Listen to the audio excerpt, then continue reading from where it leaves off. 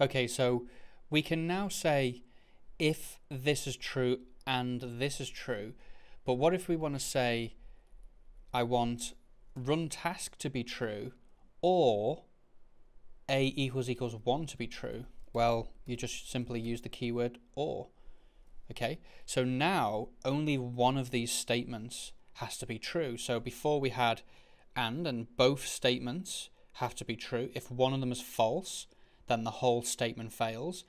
But with an or statement, only one of them has to be true for the whole statement to be true. If they're both false, then the whole statement is false. So in this case, we'll get the exact same result as we did earlier, because run task is true and a equals 1 is true. So the or statement, it will evaluate the very first one to be true. It'll then do what's called short circuiting, which means it won't test that a equals 1 because it's inefficient to do so, because we don't need to. We're happy that this is true and only one of these things has to be true. Therefore, we'll short circuit and we'll evaluate true. And so now we get our greeting. And again, if I change this to false, as we've been doing in the past, that previously would evaluate to false because we were using and, but now because a still equals 1, this will still yield as true.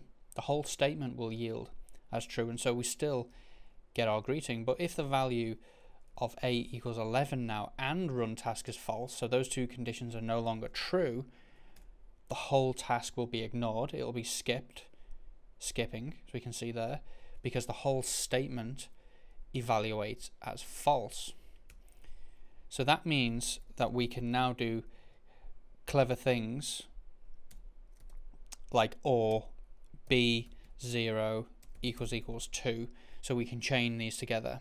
Now, as I was saying about the and statement, you can go run task equals true, okay,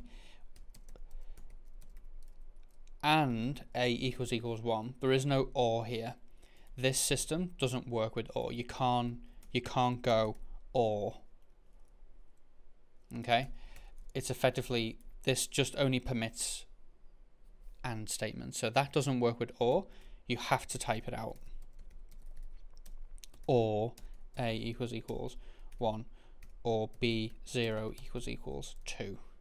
And remember, only one of the conditions on either side of the or, and if there are multiple ors, only one of the three has to be true for the whole statement to be true. Okay? And that's how you use a very, very simple or statement.